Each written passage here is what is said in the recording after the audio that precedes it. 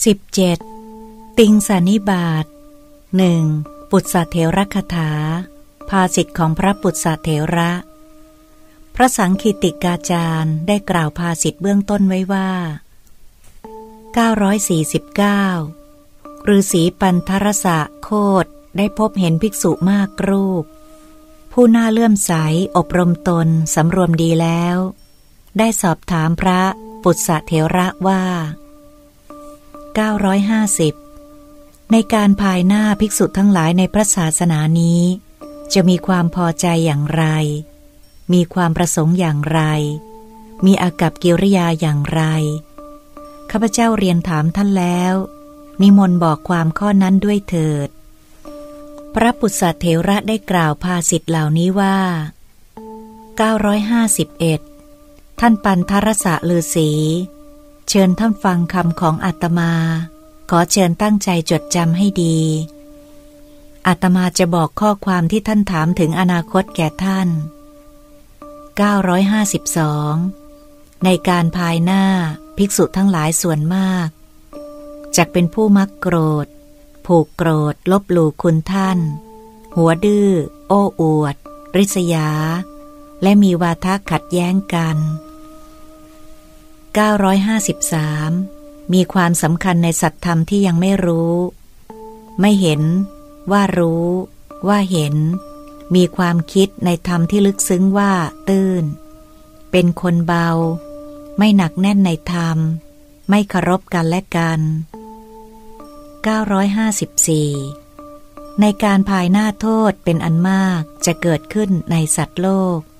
ภิกษุทั้งหลายผู้ไร้ความคิดจะทำธรรมที่พระสัมมาสัมพุทธเจ้าทรงแสดงไว้ดีแล้วนี้ให้มัวหมอง955ทั้งจะเสื่อมจากคุณธรรมกล้าพูดในท่ามกลางสงฆ์มีพวกมากปากจัดไม่ยอมรับฟังความคิดเห็นของผู้อื่น956ฝ่ายพวกที่มีคุณธรรมพูดในท่ามกลางสงฆ์ตามความเป็นจริงละอายใจไม่ต้องการผลประโยชน์จากมีพวกน้อย957ในการภายหน้าภิกษุทั้งหลายจะมีปัญญาสามพากันยินดีเงินทองไร่นาสวนแพะแกะและคนใช้ชายหญิง958จะเป็นคนอันธพาลชอบมุ่งแต่จะตำหนิติเตียนไม่ตั้งมั่นในศีลถือตัวจัดโหดร้ายเที่ยวไปชอบก่อการทะเลาะวิวาท959ทั้งจะมีใจฟุ้งซ่านนุ่งห่มแต่จีวรสีเขียวโกหกหลอกลวงกระด้างเที่ยวชูเขาคือมานะเที่ยวทำตัวดั่งพระอริยะ960จะใช้น้ำมันแต่งผมให้งดงามเป็นคนเหลาะแหละเหลวไหลใช้ยาหยอดแต่งตานุ่งห่มจีวรสีงาช้างเที่ยวไปตามถนนหนทาง961จะรังเกียจผ้ากาสาวะซึ่งย้อมดีแล้วที่พระอริยะทั้งหลายไม่รังเกียจเป็นธงชัยของพระอรหันต์ชอบใช้แต่ผ้าขาว962จะมุ่งแต่ลาภเกียรติคร้านมีความเพียรย่อหย่อนรังเกียจเสนาสนะป่าชอบอยู่แต่เสนาสนะใกล้บ้าน963จะไม่สำรวมเที่ยวประพฤติตามพวกภิกษุที่ยินดีในมิจฉาชีพได้ลาภอยู่เสมอ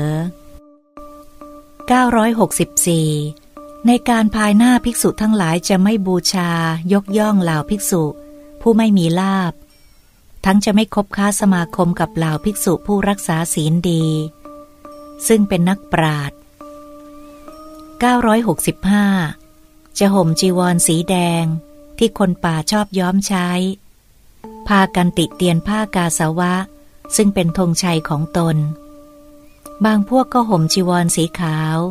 ซึ่งเป็นธงชัยของพวกเดรัจฉี966ในการภายหน้าภิกษุเหล่านั้นจะไม่มีความเคารพในผ้ากาสาวะทั้งจะไม่พิจารณาใช้ผ้ากาสาวะ967 การไม่คิดพิจารณาให้ดีได้ความเป็นเลวร้ายอย่างใหญ่หลวงของพญาช้างที่ถูกลูกศรเสียบแทงถูกทุกขเวทนาครอบงำทุรนทุรายอยู่968เพราะครั้งนั้นพระโพธิสัตว์เสวยพระชาติเป็นพญาช้างฉัตรทันได้เห็นผ้ากาสาวะซึ่งโสนุตรพราหมณ์คลุมร่างไว้ที่ย้อมดีแล้วเป็นธงชัยของพระอรหันต์ได้กล่าวภาษิตที่ประกอบด้วยประโยชน์ในขณะนั้นแหละว่า969ผู้ใดยังมีกิเลสดุจน้ำฝาดปราศจากธรรมะและสัจจ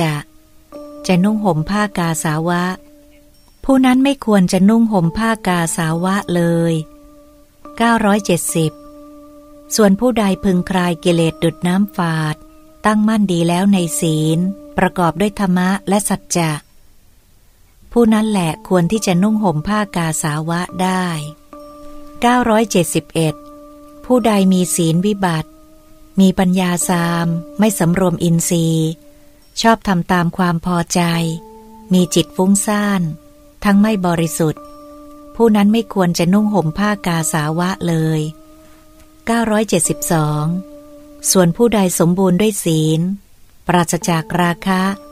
มีจิตตั้งมั่นดีมีความดำริในใจใสสะอาดผู้นั้นแหละควรที่จะนุ่งห่มผ้ากาสาวะได้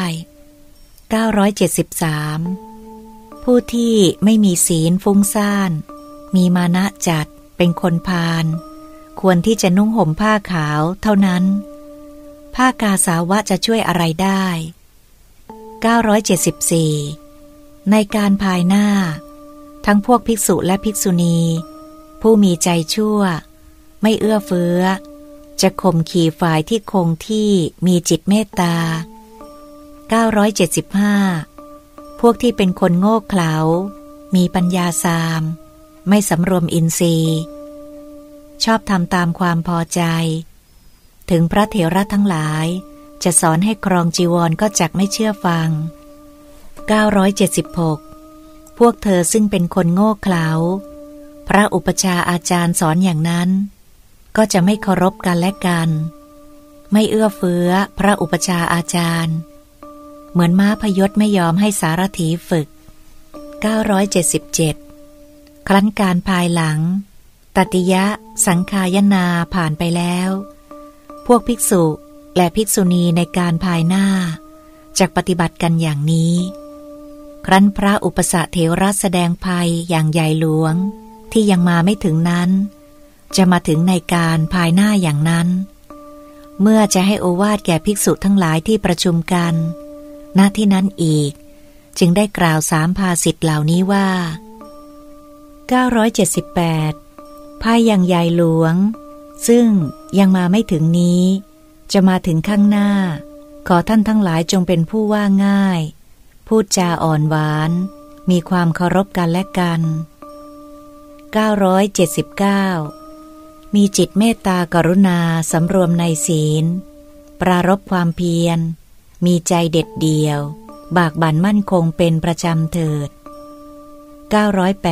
980ขอชนทั้งหลายจงเห็นความประมาทโดยเป็นสิ่งที่น่ากลัว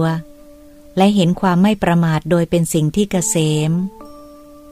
แล้วบำเพ็ญอัตถังคิกขมักที่บรรลุอมตะบทได้